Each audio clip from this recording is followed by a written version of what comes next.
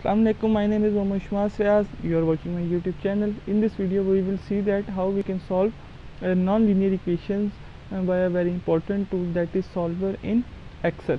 So in my previous video I had taught you that how we can solve linear equations, and now we will see that how we can solve non-linear equations by using solver in Excel.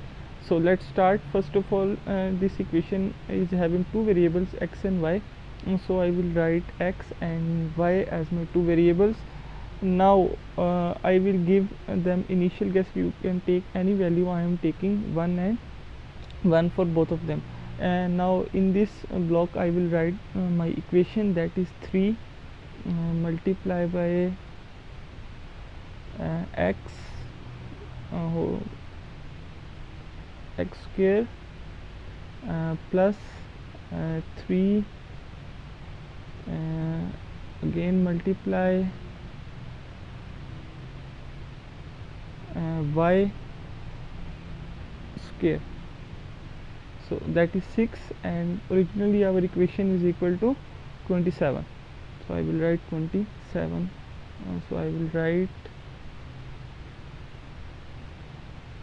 27 over here. So our second equation is equal to 23, so I will write just 23. In this block I will write my right hand side, that is 3 multiply x plus 2 multiply y square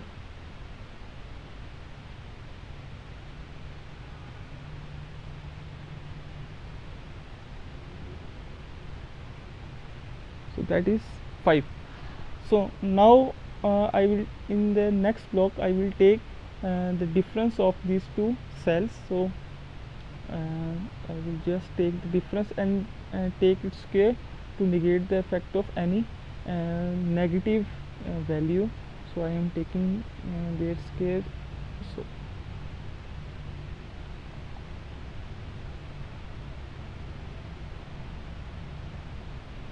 again minus 5. So I will take this cell and name is sum of square of errors, and in this block I will take the sum of these two cells.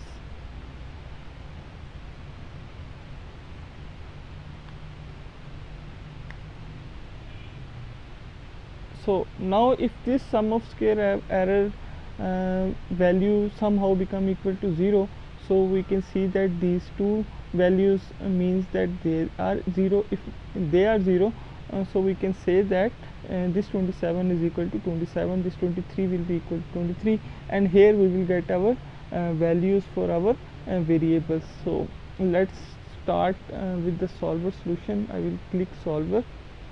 Here the set objective box, I will remove this and select this, because I want this cell or block to that value become equal to 0. After this we want its value to become equal to 0. By changing the cells, I will just as these are our initial guess, I will select these two blocks for my variable cells. So we have to do nothing, just to press solve. So you can see that our 27 is equal to 27, 23 is equal to 23, and this sum of square error of error is a very small value, 5.49 multiplied 10 raised to power minus 9. This is also, these two values are very small values. So these are the values of x and y. So if as these are the values of x and y, you can take square to get the values of y x square and x square. So I hope you like this video. In this video we had seen that how we can solve non-linear equations by using solver in Excel. I hope you like the video. So please like, subscribe and share my channel. Meet you in another video. Assalamu Alaikum.